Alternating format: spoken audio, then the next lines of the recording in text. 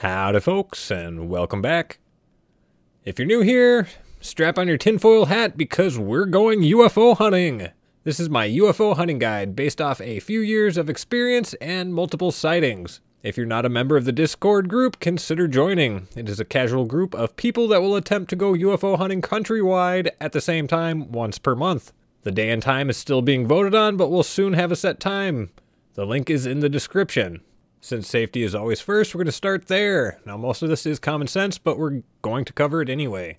Make sure you dress for the weather. If it's cold, wear layers. If you're planning on stopping on the side of the road, wear a reflective vest or jacket. Regardless, it's good practice if you go on walks when it's dark. I'll save my rant, but it is safer. Always focus on driving. You don't want to be staring at the sky with your camera out and crash into something. Double check your car and ensure everything is up to date and in working condition. You don't want to get pulled over for something that's easily avoidable. Lastly, obey all your local laws. Don't go on to private property or stay past closing times on public property such as parks. At least in Minnesota, most, if not all, parks close at 10 o'clock, so be mindful of that. Moving on to general tips. Some of these are common sense again, but there's a few little things I learned along the way. Before we even go out UFO hunting, you'll want to get familiar with whatever equipment you're using.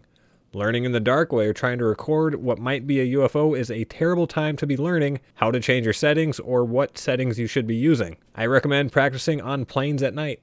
Find settings that give you the best results of a plane flying and use those while trying to record something strange. I do have a couple tips for settings coming up, but those are really based off your equipment and won't be the same for everyone. Be organized. It's extremely frustrating if you go wherever you're going and you forget an SD card, cable, battery, or any other little part that is vital to the function of your equipment. This has happened to me more times than I would like to admit. Having extra batteries or a charger is not a bad investment. You might forget to charge your device, or you might go through more than you were expecting. If you're planning on driving to a location, you might end up recording through a window or a windshield.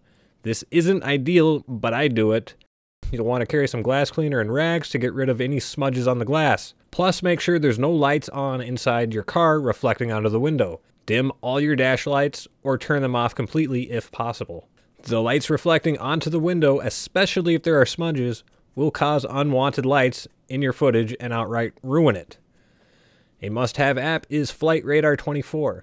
It tracks flights and will display their location, speed, and altitude. It doesn't show all the planes, but the vast majority will be on there. I think it's real time only. You won't be able to check flights after the fact, at least with the free version. This is one reason why a dedicated camera is recommended. If you have to use your phone to check the radar before you hit record, you might be missing out. Another cool program is Stellarium. It's both an app, website, and computer software. This will show you satellites, the space station, stars, planets, etc. You can go back or forward in time, so it's less important to check it on the spot. I personally use the desktop software since it's easier than the app, and it has helped me debunk myself. And it is one of the first things people will ask if you record a bright light that disappears. Verify if the ISS was in your area by inputting your location, date, and time. It's an easy thing to check, and now you know how. Lastly, depending on how much time you're spending, you might get bored. A few things that help pass the time is listening to music or a podcast, and I personally got into astrophotography after UFO hunting for a couple years. But that opens up an entirely different can of worms and your wallet. Alright, now we're going to talk about recording. Never use digital zoom, and I'll show you why right now. I don't have the best phone, but this is a great example. The picture on the left is with no zoom, it is just point and shoot. The picture on the right is 10 times zoom. Yes, the dumpster is larger, but you really don't see much detail. Now the picture on the left is the same original picture without the zoom, but I zoomed in on my computer. There's not really a difference between camera digital zoom and computer digital zoom. You can always zoom in after the fact on a computer, but you can't zoom out on a computer. It is best to get as clear as possible footage, and you can play with it after the fact if needed. Now here's a quick example of optical zoom. The picture on the left is taken with my camera and a 50mm lens, while the picture on the right was taken with a 600mm lens. That's 12 times more powerful, so close to the phone's digital zoom. Now here's the 50mm lens zoomed in with my computer. My camera has a lot of megapixels, so you can get away with some digital zoom, but you still can't make out much detail.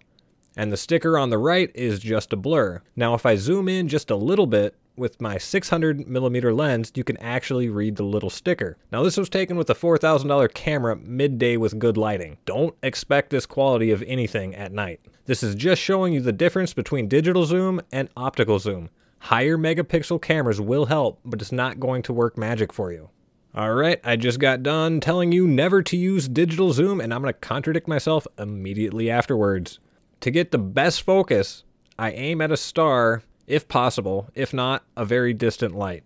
I'll use the digital zoom to make the light as big as possible on my screen, and then I will adjust the focus until the light is as small as possible. From there, I zoom out, and my camera is now focused on a distant object, and it's not likely you'll need to adjust it after that. So only use digital zoom to help with focusing, never for actually recording and hoping you'll get more detail out of it.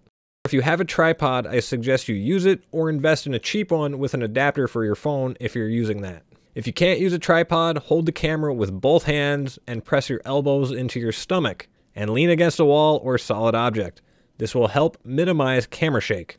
If you're recording with a DSLR, you have to use the live view rather than the viewfinder. If you buy a red dot sight with an adapter, you can look through the scope to ensure your target is in frame.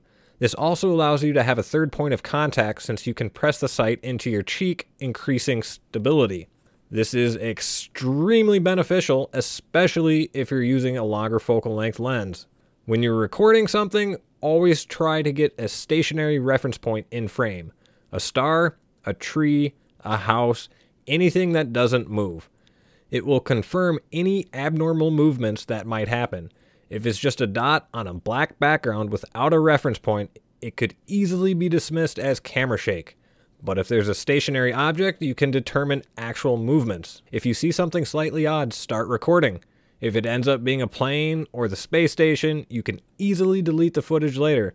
But if it turns out to be something unusual, you'll regret not hitting record sooner. Record your target until it is no longer visible.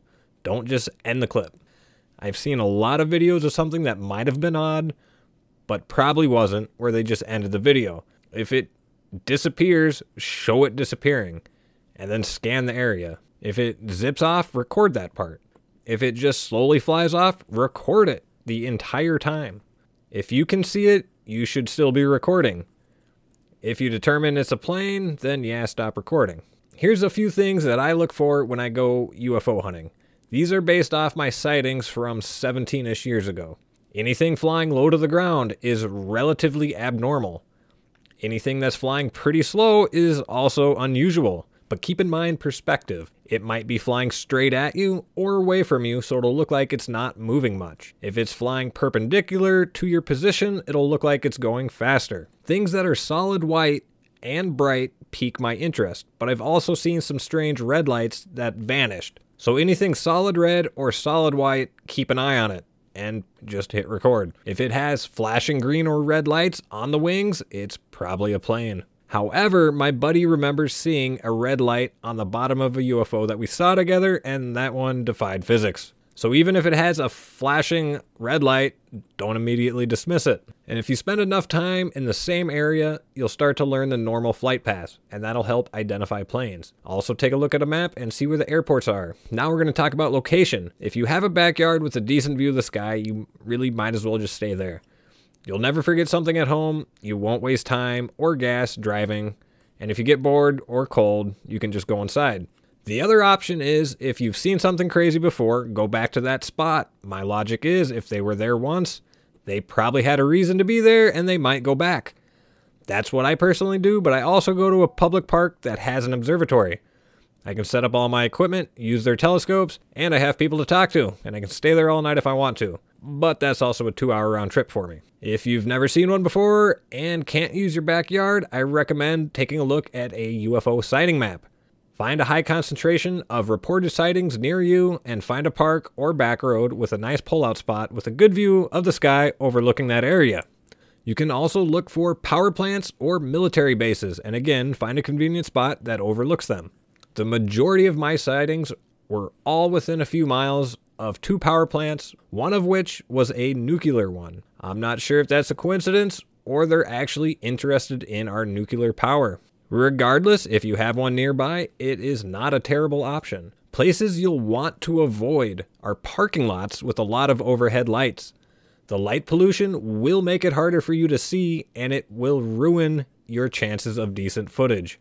The darker and further away from the cities, the better, but I understand not everyone will be willing to travel. Lastly, I will say that you shouldn't expect immediate results.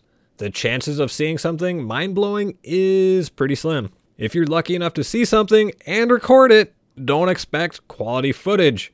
Remember, you're doing this for fun and to maybe learn something new.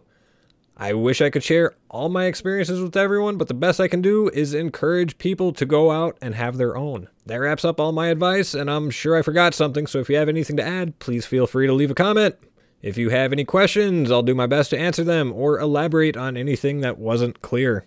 If you made it this far, please consider joining the Discord group if you're not already a member. And let's get some more cameras aimed at the sky. And as always, thanks for stopping by, and stay safe.